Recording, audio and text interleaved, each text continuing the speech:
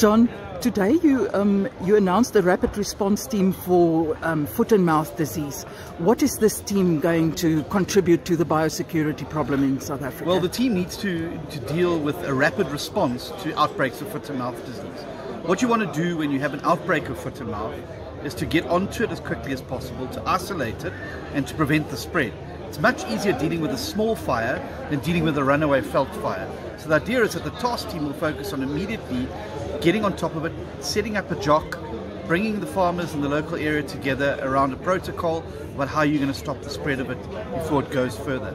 This is also going to be important because in terms of improving biosecurity in the country, our export markets want to know what are our plans for when things like foot and mouth break out. And I think if we're able to show them that we have a clear plan, we've got a protocol in place, it will certainly make their minds a lot easier around the import of beef and other products into their countries. What we don't want to see is them stopping the import of these animals because of the outbreak of foot and mouth. We want to demonstrate to the world that we're taking this seriously, we have a plan to deal with it, and it's not something that's ever going to be out of control in South Africa.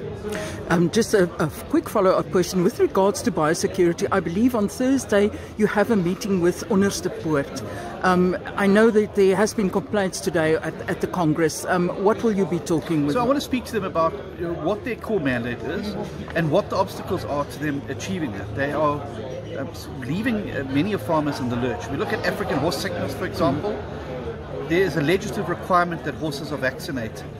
There are no vaccines available, or there's a shortage of them. Why is that the case?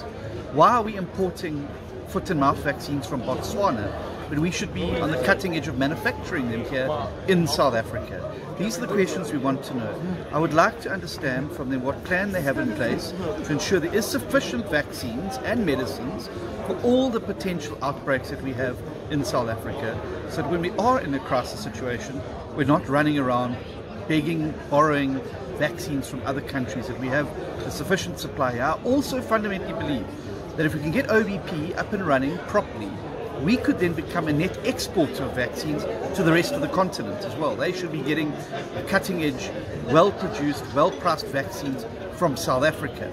And then what that'll do is help make OBP even more profitable for future growth.